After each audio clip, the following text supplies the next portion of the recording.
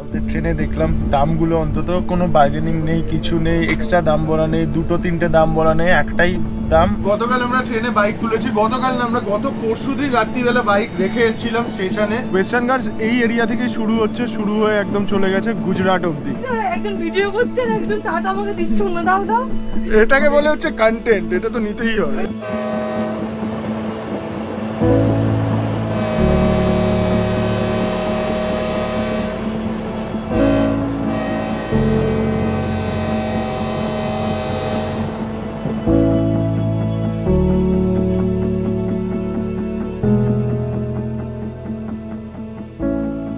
16 September ভোর 5:15। Good morning from Kanyakumari railway station. Railway station মানে তোমরা বুঝতে পেরে গেছো যে আমরা জার্নি করতে চলেছি ট্রেনে করে কন্যাকুমারী থেকে হাওড়া অবধি। আর এখন আমাদের এতগুলো লাগেজ রয়েছে, এই লাগেজগুলোকে আমাদের ট্রেনে ঢোকাতে হবে। দেখতে পাচ্ছ 4টে স্যাডেল ব্যাগ রয়েছে, একটা বড় ব্যাগ রয়েছে, টপ বক্স রয়েছে, ট্যাঙ্ক ব্যাগ রয়েছে, হেলমেট রয়েছে, ভর্তি লাগেজ। আর এই লাগেজগুলোকে এখন তোলার দায়িত্ব হয়েছে আমাদের। এখনও ট্রেন দেয়নি প্ল্যাটফর্মে, আমাদের ট্রেন রয়েছে ভোর 5:50। প্ল্যাটফর্মে কোনো শেড নেই, তো বৃষ্টিও পড়ছে, বেশ জোরে বৃষ্টি পড়ছে। জানি না এখন আমরা কি করব। আপাতত লাগেজ নিয়ে ভেতরে ঢুকতে হবে, তো কুলির ব্যবস্থা করি, যদি না পাই তাহলে আমাদেরই লাগেজ তুলতে হবে। কন্যাকুমারী রেলওয়ে স্টেশনে 3টে প্ল্যাটফর্ম রয়েছে, ট্রেন ছাড়বে হচ্ছে 3 নম্বর প্ল্যাটফর্ম থেকে। আর 1 নম্বর প্ল্যাটফর্মে দেখতে পাচ্ছ আমাদের বাইক দুটো দাঁড়িয়ে রয়েছে। কালকে রাত্রিবেলায় আমরা এখানে বাইক জমা করে গেছিলাম, বাইকের প্যাকিং সব কিছু করিয়ে গেছিলাম। আজকে এই বাইক এখন আমাদের ট্রেনে তুলতে হবে। আগে লাগেজ তোলার ব্যবস্থা করি, তারপরে বাইক তোলার ব্যবস্থা করতে হবে। ভোরবেলা বৃষ্টির মধ্যে কুলি খুঁজে পাচ্ছি না, কিন্তু চায়ের দোকান খোলা পেয়ে গেছি। চা একটুখানি খাবো, ভোর হচ্ছে চা। সকাল এমনিতে তো সকালবেলা ওঠা হয় না ঘুম থেকে, ভোরবেলা ওঠা হয় না, ভোরবেলার চায়ের স্বাদ নিয়ে এখন অনেক দিন পর ভোরবেলা চায়ের স্বাদ নিচ্ছি।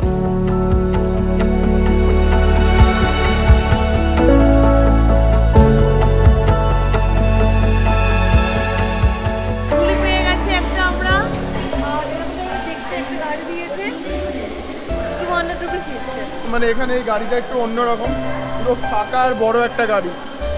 এরকম বৃষ্টি হচ্ছে সামনে, আমাদের এখন দৌড়ে যেতে হবে।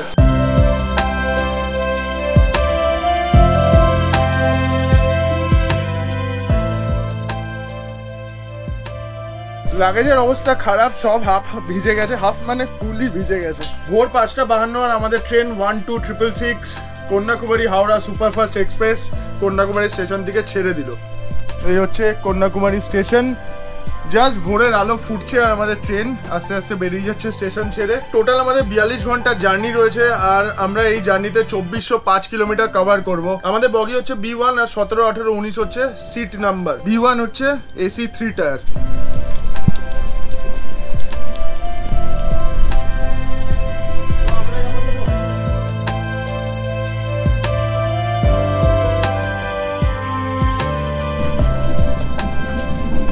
তো এবারের মতো কন্যাকুমারীকে আমরা বিদায় জানিয়ে দিলাম। তো Kolkata two Kanyakumari bike trip এখানেই শেষ হয়ে গেছে, মানে কন্যাকুমারীতে। আর আমরা কন্যাকুমারী থেকে এখন বাই ট্রেন ফিরবো কলকাতা, মানে আমাদের হাওড়া স্টেশন। ট্রেনে দেখতে পাচ্ছ বেশ জল কাদা হয়ে রয়েছে, কারণ আমরা সবাই পায়ে এরকম কাদা নিয়ে চলে এসেছি। তো ট্রেনটা শোকাতে একটু টাইম লাগবে, ট্রেন চলুক আর এসি চলুক, আস্তে আস্তে শুকিয়ে যাবে। আর এই যে কন্যাকুমারী থেকে হাওড়া অবধি টোটাল 31টা স্টেশন রয়েছে, মানে 31টা স্টপেজ রয়েছে। প্ল্যাটফর্ম অনেকগুলোই থাকবে, কিন্তু সেগুলোতে ট্রেন দাঁড়াবে না। আর আমাদের জার্নি হচ্ছে 42 ঘন্টা 5 মিনিটের। 42 ঘন্টা 5 মিনিটের ট্রেন জার্নি। ঘুম পেয়ে গেছে প্রথমেই। So boring. তুই বলবি না যেন এমন করছিস, এক্ষুনি তো ঘুম দেবি বল। হ্যাঁ, একটু তো ঘুমানোর চেষ্টা করবো। আমরা যে জার্নিটা বাই রোড করে এসেছি সেই জায়গাগুলো দিয়ে কিন্তু আমাদের যেতে হবে, যেমন তিরুচিরাপল্লী, চেন্নাই সেন্ট্রাল হয়ে এসেছি আমরা, চেন্নাই এগমোর হয়ে ট্রেন যাবে, তারপরে আস্তে আস্তে বিজয়বাড়া, ভুবনেশ্বর হয়ে আমাদের ট্রেন একদম ওয়েস্ট বেঙ্গলে এন্টার করবে। আর আমাদের AC 3 টায়ারের টিকিট, মানে কন্যাকুমারী থেকে হাওড়া অবধি টিকিটের ভাড়া পড়েছে হচ্ছে 2299 টাকা করে, মানে সবকিছু ট্যাক্স নিয়ে আমরা ধরেছি 2299 টাকা করে পার পার্সন। তো আর বাইকের কি হয়েছে, বাইকের সমস্ত ডিটেলস আমি ঘুম থেকে উঠে তোমাদের সাথে শেয়ার করবো। এখন আপাতত ঘুমিয়ে পড়ি। ফাঁকা ট্রেন রয়েছে আমাদের B1 কোচে, বেশি লোকজন নেই, আমরা 3 জন রয়েছি, আর সামনে হয়তো 4-5 জন রয়েছে, হয়তো অন্য স্টেশন থেকে লোক উঠবে, তখন দেখা যাবে।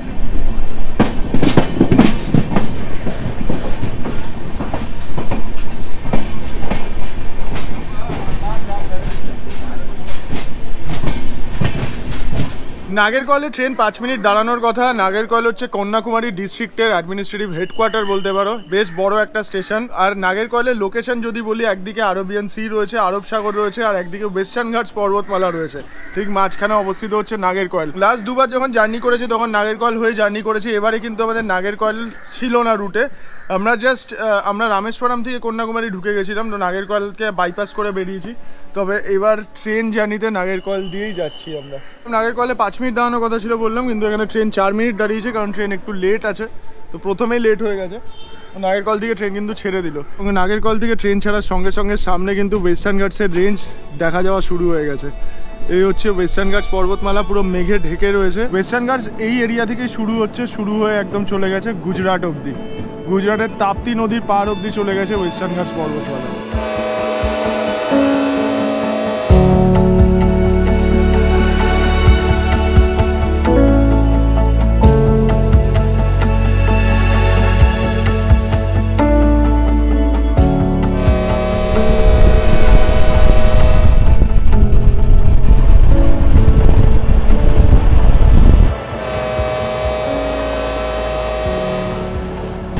ঘুমাবো বলে ঘুমানোই হচ্ছে না, কারণ কি বাইরে এত সৌন্দর্য রয়েছে। ওয়েস্টার্ন ঘাটসের বুক চিরে ট্রেন বেরিয়ে চলেছে 80-90 কিলোমিটার পার আওয়ার স্পিডে, আর তারপরে দু সাইডে খালি উইন্ডমিল ঘুরছে, আর আকাশে রয়েছে মেঘ, কিছু কিছু জায়গায় নীল আকাশ, তার মধ্যে মেঘ, সূর্য জাস্ট উঠছে। সব কিছু মিলিয়ে একটা মায়াবী ওয়েদার, মায়াবী অ্যাম্বিয়েন্স ক্রিয়েট করেছে।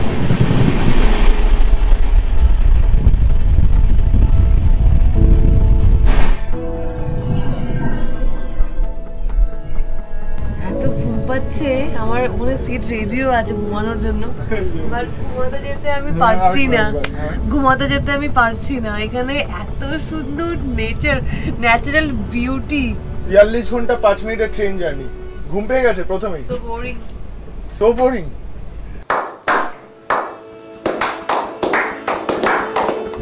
বাপ রে বাপ, আমি তো ওকে এক্ষুনি বলছিলাম, অভিষেককে এক্ষুনি বলছিলাম যে এত সুন্দর ট্রেন জার্নি কিন্তু প্রথমবার করছি।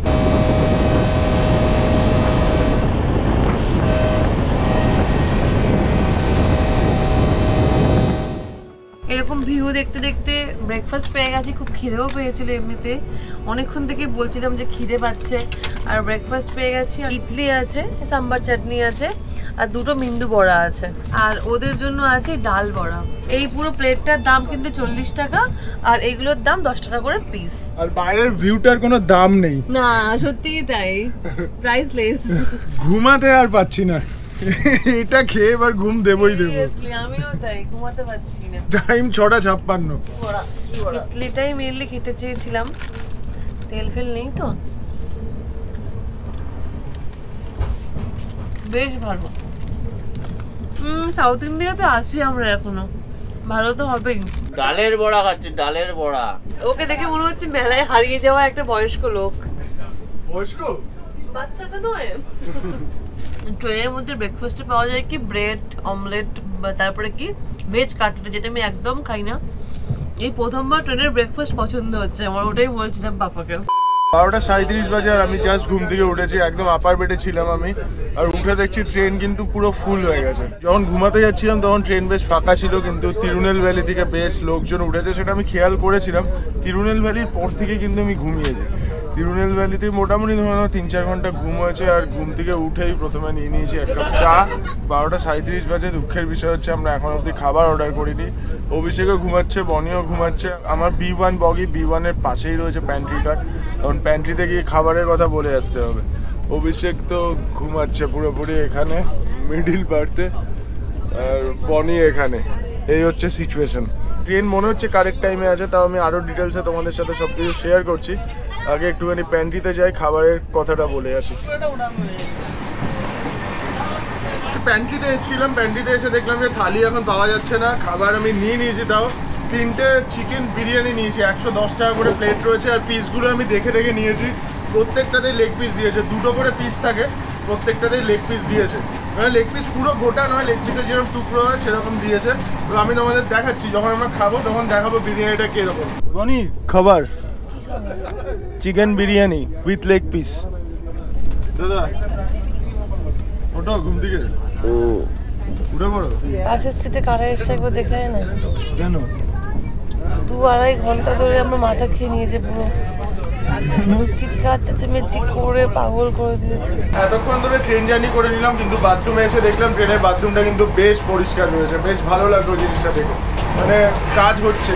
মানে সকালবেলা আমরা যখন উঠেছিলাম আমরাই কাদা কাদা করে দিয়েছিলাম, তার কারণ হচ্ছে সকালে বৃষ্টি পড়ছিল, জুতোর তলায় কাদা লেগেছিল, তো আমরাই কাদা করে দিয়েছিলাম। কিন্তু এখন দেখছি বাথরুম বেশ শুকনো আর পরিষ্কারও, তার সাথে জলও বেশ ভালোই করছে, আর তার সাথে এখানে হ্যান্ড ওয়াশও কিন্তু অ্যাভেলেবেল, আর একটা টিস্যুও রাখা রয়েছে এখানে।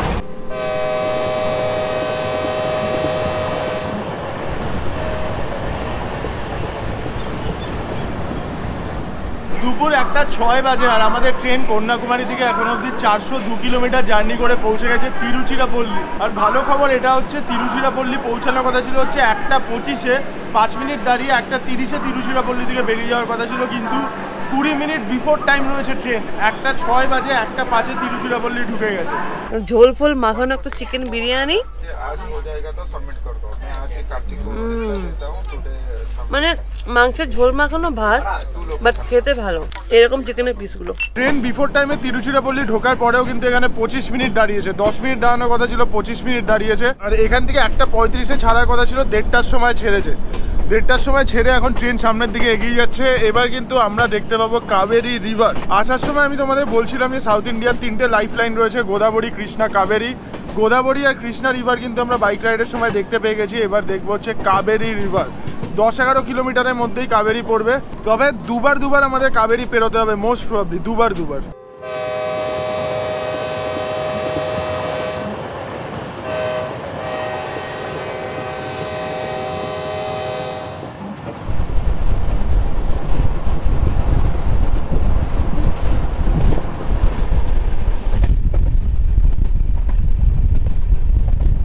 তিরুচিরাপল্লির পরে 2টো স্টেশন ছিল, একটার নাম আমি ভুলে গেছি। তারপরে তিরুচিরাপল্লী টাউন। তিরুচিরাপল্লী টাউন পেরোনোর পরে আমরা পেয়ে গেছি কাবেরী রিভার। জাস্ট পেরিয়ে এলাম কাবেরী রিভার, তোমাদের দেখালাম। কর্ণাটকের কুর্গ ডিস্ট্রিক্টের তালাকাবেরী থেকে বেরোচ্ছে, মানে ওয়েস্টার্ন ঘাটসের ব্রহ্মাগিরি রেঞ্জ থেকে বেরোচ্ছে। বেরিয়ে 805 কিলোমিটার জার্নি করে এসে পড়ছে হচ্ছে বঙ্গোপসাগরে। এটা হচ্ছে কাবেরী ব্রিজ নাম্বার 1 হবে, সামনে হচ্ছে নাম্বার 2 ব্রিজ পাবো মনে হচ্ছে। এই ব্রিজটা হচ্ছে সেকেন্ড ব্রিজ, তবে ব্রিজে লেখা ছিল সেলেরন রিভার। এটা কাবেরী মনে হচ্ছে নয়, কাবেরীর কোনো উপনদী হবে।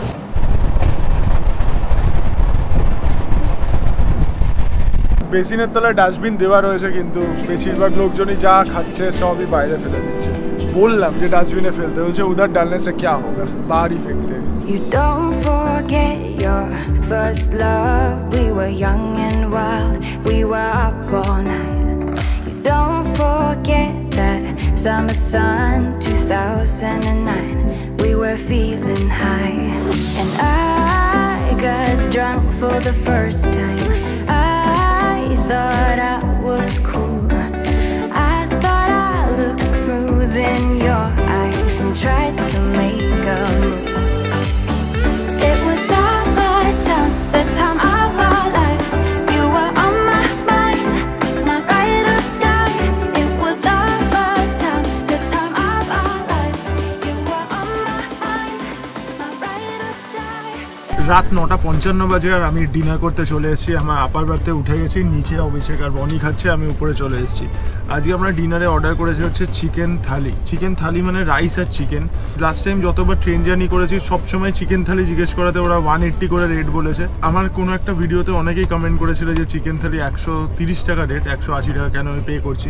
তবে এই ট্রেনে কন্যাকুমারী থেকে হাওড়া যাওয়ার এই ট্রেনে কিন্তু চিকেন থালি নিয়ে বলতেই হয়নি, কত টাকা দাম জিজ্ঞেস করাতে বলেছে 130 টাকা। আমি রাইস রয়েছে আর একটা সবজি রয়েছে, এরকমভাবে দিয়ে দিয়েছে, আশা করছি তোমরা দেখতে পাচ্ছ। আর এদিকে রয়েছে চিকেনটা একটুখানি তোমাদের দেখিয়ে দিই। এই হচ্ছে চিকেন, 2 পিস চিকেন রয়েছে, আর তার সাথে এই হচ্ছে রাইস, আর তার সাথে একটা সবজি রয়েছে। ওর ডিম, আমার চিকেন। অভিষেকের 2টো ডিম দেখা যাচ্ছে, সাদা ডিম সিদ্ধ ঝোলের মধ্যে বসিয়ে দিয়েছে, মুরগির ডিম। আর বনি ওদিকে চিকেন থালি। ডিম ভাত 110 বা 100 হবে, কিন্তু চিকেন থালি 130 টাকা। পরে আমরা যে বিরিয়ানিটা অর্ডার করেছিলাম সেটাতেও বুঝতে পেরেছিলাম 110 টাকা বিরিয়ানির দাম নিয়েছিল। অন্য ট্রেনে কিন্তু সেটা 140-150 হয়ে যায়। যাই হোক, সাউথের ট্রেনে দেখলাম দামগুলো অন্তত কোনো বার্গেনিং নেই, কিছু নেই, এক্সট্রা দাম বলা নেই, দুটো তিনটে দাম বলা নেই, একটাই দাম, একটাই price, fixed price. Chicken rice মানে চিকেন থালি হচ্ছে 130 টাকা, এই হচ্ছে। ওটা কিন্তু আইআরসিটিসির নিয়ম, আইআরসিটিসির রেট হচ্ছে 130 টাকা চিকেন থালি। মানে চলো আজকের মতো এখানেই, দেখা হচ্ছে আবার এই ব্লগেই কালকে সকালবেলা। আপাতত টাটা, গুড নাইট।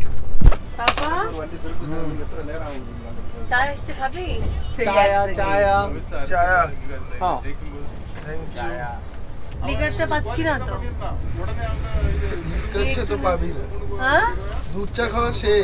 ঘুম থেকে উঠে আমি চা পেয়ে গেছি, এখন আপার বার থেকে নামেনি, টাইম অনেক হয়ে গেছে। কালকে রাত্রিবেলা, কালকে সারাদিনটা আমি ট্রেনে কিন্তু বেশি কাজই করিনি, মানে ল্যাপটপই খুলিনি আমি না। কালকে খালি ফিল্ম দেখেছি, দুটো তিনটে ফিল্ম দেখেছি কালকে রাত্রিবেলা, প্রায় 3টে সাড়ে 3টে অবধি আমি সিনেমাই দেখেছি।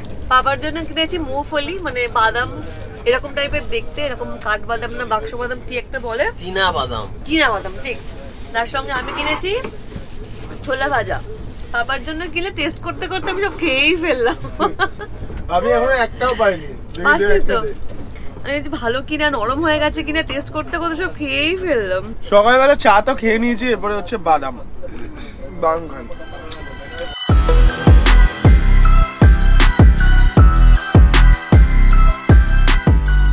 ঘুম থেকে উঠে দেখছি মেঘলা ওয়েদার রয়েছে, খুব সুন্দর একটা ওয়েদার, আর ডান দিকে পাহাড় দেখা যাচ্ছে, পাহাড়ের পাশ দিয়ে ট্রেন যাচ্ছে, আর ট্রেন কিন্তু একদম কারেক্ট টাইমে রয়েছে। আরও একটা জিনিস যেটা ঘটেছে সেটা হচ্ছে ট্রেন আমাদের সামনের দিকে ইঞ্জিন ছিল, এদিকে ইঞ্জিন ছিল, আর এখন দেখছি ট্রেনের ইঞ্জিন অপোজিট সাইডে হয়ে গেছে, মানে পেছন দিকে হয়ে গেছে।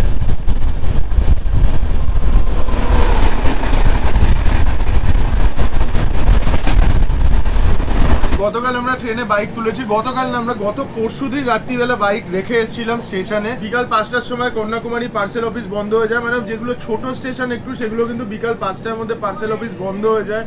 তাই জন্য তোমরা যদি বাইক কেউ পার্সেল করতে চাও তাহলে আমি বলবো যে বিকালবেলা 5টার মধ্যে প্ল্যাটফর্মে চলে যেতে। আমরা 6টা সাড়ে 6টায় গেছিলাম, কিন্তু আমাদের কাজটা মোটামুটি করে দিয়েছে।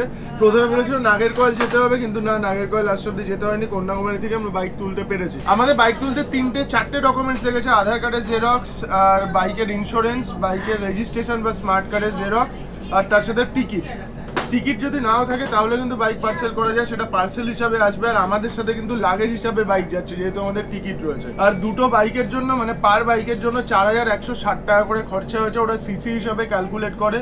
আমার 390 সিসি, অভিষেকের 410 সিসি, তো দুটোই মোটামুটি কাছাকাছি 4160 টাকা করে খরচা হয়েছে কন্যাকুমারী থেকে হাওড়া। আমাদের কন্যাকুমারী থেকে বলেছে যে আমাদের বাইক যে বগিতে থাকবে সেই বগিটা হাওড়াতে পৌঁছে শালিমারের জন্য বেরিয়ে যাবে, তো বগি হাওড়াতে খুলবে না, তাই জন্য আমাদের শালিমার স্টেশনে গিয়ে তারপরে বাইক কালেক্ট করতে হবে। এবারে কিন্তু আমরা হাওড়া থেকে আর বাইক নিতে পারবো না। আর প্যাকিংয়ের জন্য আমাদের এক্সট্রা চার্জ লেগেছে। বাইক প্যাকিং যদিও আমাদেরই করতে হয়েছে বলতে পারো, কারণ কন্যাকুমারীতে যারা রয়েছে প্যাকিংয়ের জন্য তারা অতটা ট্রেন নয়, তারা ঠিক করে বাইক প্যাকিং করতে পারে না, অতটা এক্সপার্ট নয়। তো তার জন্যও কিন্তু আমাদের 300 টাকা করে প্যাকিং চার্জ দিয়েছে, আর বস্তা টস্তা কিনে মোটামুটি 200 টাকা লেগেছে। মানে 300 600 আর 200 হচ্ছে 800 টাকা, মানে পার বাইকে 400 টাকা করে প্যাকিং চার্জ লেগেছে।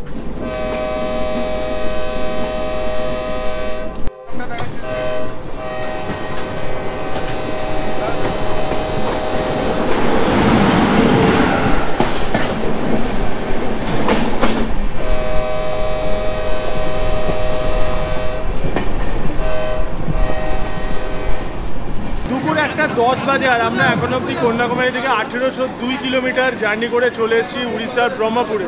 জাস্ট 10-15-20 মিনিট আগে আমরা উড়িষ্যাতে এন্টার করেছি অন্ধ্রপ্রদেশ থেকে।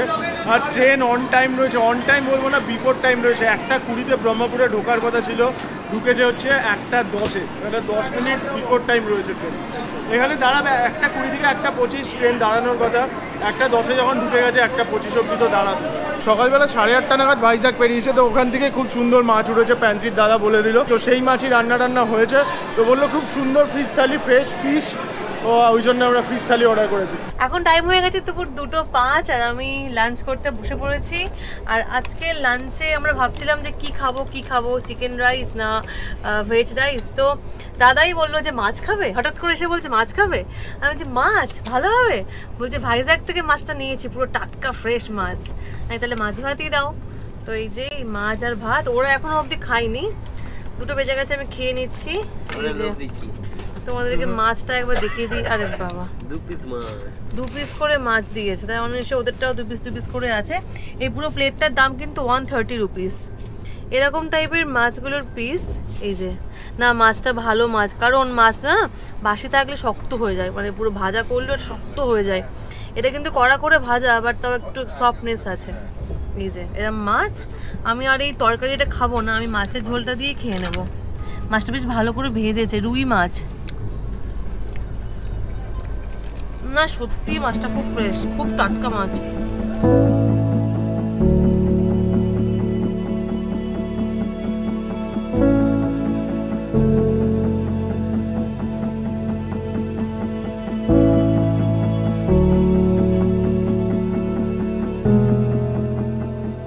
যাওয়ার সময় তোমাদের চিল্কা হ্রদ দেখিয়েছিলাম, আর ফেরার সময় তোমাদের চিল্কা হ্রদ দেখিয়ে দিলাম।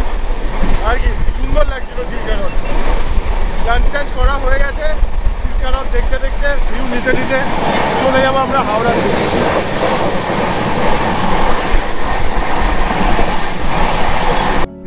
নামতে পারছি না, পুরো ফেসে গেছি। নামতে পারছি না, এখানে চাটা উল্টে দিয়ে চাটা হয়ে গেছে। করেছে দেখো এই জায়গাটা, চা পড়ে গেছে। এদিকে পা দাও, এবার ঝোলো, এবার এদিকে পা দাও। এখানে পাটা তুমি ঠিক করে দিলে ওটা ঝোলো না, এবার কি করবো?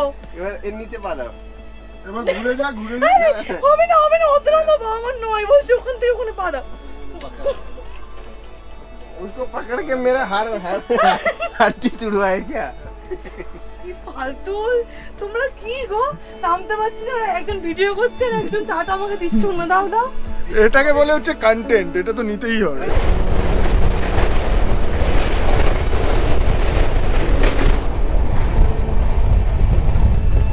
আমরা কটক পেরোলাম, কটক পেরিয়ে মহানদী ক্রস করলাম। মহানদী আমি অনেকবার ক্রস করেছি, বিশেষ করে বাইক নিয়ে, কিন্তু এত জল আমি আগে কখনো দেখিনি। প্রচন্ড জল রয়েছে, পুরো মহানদীতে জল ভর্তি।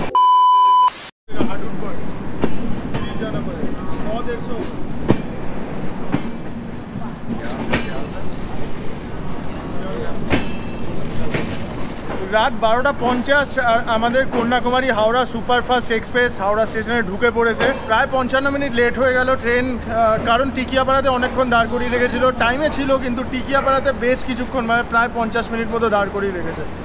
যাই হোক, আমাদের এখন আমি দেখতে পাচ্ছি প্ল্যাটফর্ম নাম্বার 8-এ ট্রেন ঢুকছে, আর আমাদের লাগেজটাকে সব কিছু রেডি রয়েছে।